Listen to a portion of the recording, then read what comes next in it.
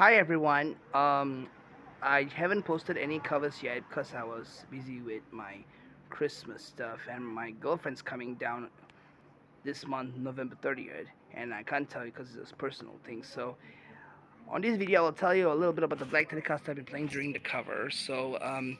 I know it's a 78 Telecaster, but I think it turns out that it's not originally a Fender.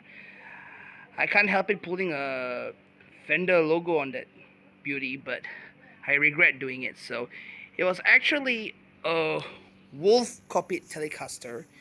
It's supposed to be in gray, but I removed it to put the Fender logo. But now back to normal, but except that I put the black marker pen on it. Used to be a 78 Telecaster I put on, but forget it.